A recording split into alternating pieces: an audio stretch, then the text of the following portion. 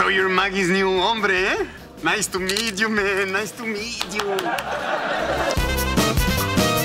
Like no other foreign comedian before him, Eugenio Derbez is now crossing over into uncharted American territory. I laugh a lot when people sometimes tell me about George Lopez and say, oh, George Lopez, he's Mexican. I say, no. Nobody knows George Lopez in Mexico. Nobody. He's totally American. And I'm totally Mexican, as you can tell by my accent and my English. Challenging conventions are exactly what catapulted Mexico's king of comedy, where he is credited for renovating a national sense of humor, starting with sketch comedy shows that had audiences cracking up and his bosses cracking down. I was always asking for permission to do weird sketches, and they were like, no, no, no, no, you do something that goes over the edge, and I don't like it, you're done. I will take the risk. The risk paid off, and although a new style of comedy had been born, Eugenio's reigning status as the go-to comic no longer piqued his interest. I was like just doing the same shows one after another. I was in my comfort zone.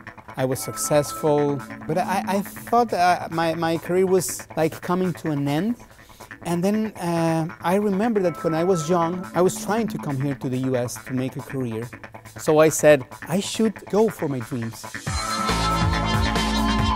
In Mexico, I have my driver, my production company, my assistant, I'm famous, blah, blah, blah. I arrived to LA and I was nobody. It was like living two different worlds at the same time. Shut up! Play with that rat! And I was doing that just like an exercise to see if I could make people laugh in English. And nobody knew me. Nobody.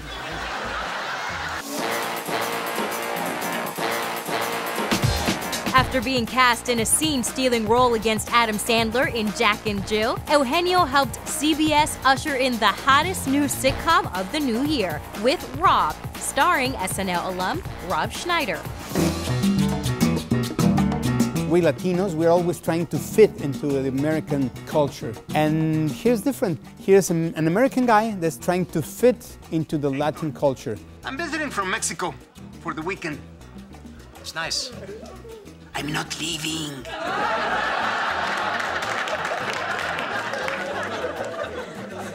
What? Ever. I'm still learning English and it's hard, you know.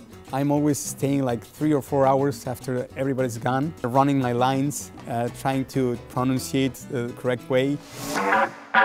Conventional wisdom has always been that foreign comedy almost always gets lost in translation. So long as the innovative comic is in on the joke, we're pretty sure American television will never be the same again.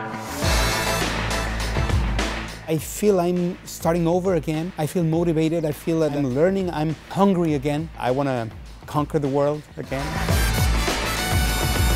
It's like really like reinventing myself. Never is too late for a beginning.